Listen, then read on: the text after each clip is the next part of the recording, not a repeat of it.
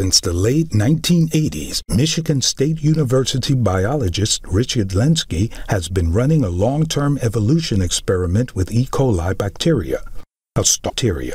That's equivalent to, say, a million years in the lifespan of a large animal like us.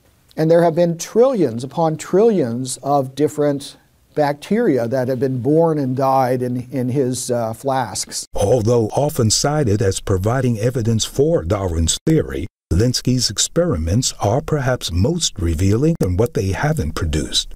We don't find a new protein with a new fold with a new function. By and large, these are deletions, insertions, rearrangements of information that's already present.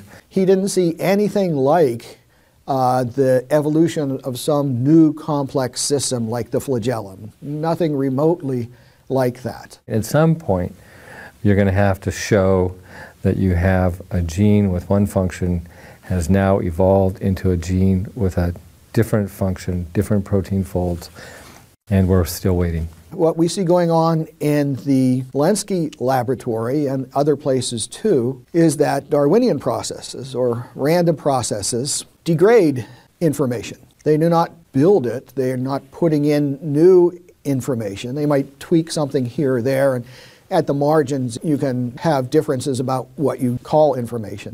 Taken together, this flood of new data has raised a powerful challenge to claims that natural selection can explain the origin of new functional genes and proteins, let alone a complex biological machine like the flagellum.